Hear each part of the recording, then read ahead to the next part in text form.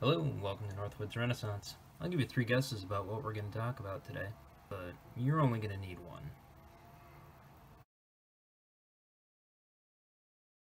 While you guys have been farting around watching Game of Thrones and Orange is the New Black, I've been working on my challenge coin collection. And by working on, I mean showing up to work, and these kind of keep getting handed to me for doing stuff that I would have done anyway, but I am pleasant about conducting my duties, and being pleasant will carry you a long way. So, here's what we'll cover. A little bit about the appearance of challenge coins, the history, and my first experience with challenge coins, and then we'll look at some of the examples that I have here. Not too much in depth. I think there's enough information to do a full video on each one of these challenge coins and talk a little bit about the heraldry and the units that they came from. So, without further ado, let's dive in. In the late 90s, I was in the Army National Guard as a mechanized infantryman, and our mission for annual training that evening was to defend a position, so we dug our fighting emplacements, and I was armed with a M16A2 at the time that had a 203 grenade launcher on it. Now, obviously, we were issued blanks. It was Op 4, Blue 4 kind of experience, so there was live people coming at us from the other end who were using the military Integrated Laser Engagement System, or the MILES system, for laser tag. And in my allotment of goods with my blanks, my staff sergeant handed me a case of flares for the 203 grenade launcher. And my instructions were, when we were attacked, I was to keep those flares in the air and illuminate the battlefield so that we could execute our targets. We succeeded, and after the operation, we had a after-action review with a lieutenant colonel, and he singled me out and said, "Where is that soldier with the 203 launcher and the flares? You guys, you made that defense infinitely easier for the guys in your unit.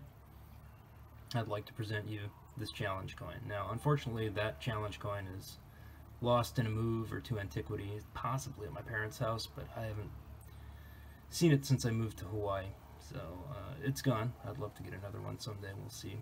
It's on my list of to-dos to go back to my National Guard unit and track down a replacement. So that was my first encounter with the challenge coin. The history of these is murky. Some say that goes back to the Romans, where they were distributed coins to their units to show which unit they were in.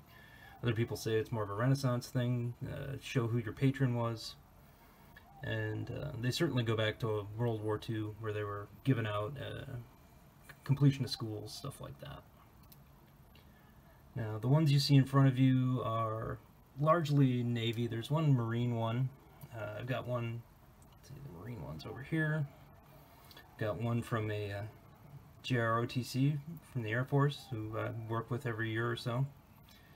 And then the one you see right here, my prized possession, is, I wouldn't call it a challenge coin, but it is a wooden nickel that we put together for our 2014 Northwoods Land Shark expedition. That's shorthand for my vacation. We got the compass rose on there, the land shark, and if you look closely, that is a badger. So, pretty pleased with that guy. In the not too distant future, I'm going to get a Northwoods Renaissance wooden nickel put together, so that'll be fun to hand out when I'm home on vacation.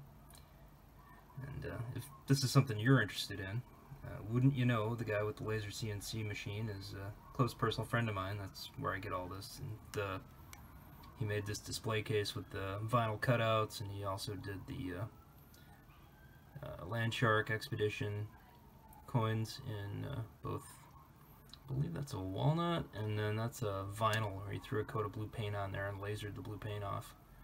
So, pretty classy. Anyway, if that's something you'd be interested in, he does custom designs. He can do coasters and all kinds of stuff. Wall hangings, kids' portraits on wood if you want.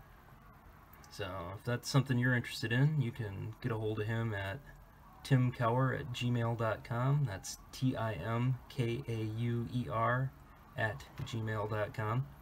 And he assured me that turnaround is about 2 weeks on projects, and if you email him and tell him what your idea is, I'm sure he can help you out.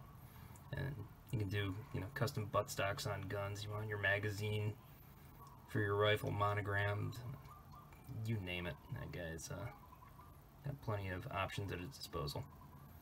Anyway, that concludes our session on challenge coins for general overview.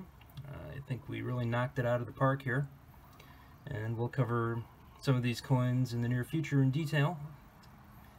I think we've said all we need to say about the land shark expedition, and it's been a pleasure as always. If anyone asks you about a challenge coin or presents one, you can say that you are indeed armed with information on the topic, and as always will look like a true Northwoods Renaissance man. Thank you.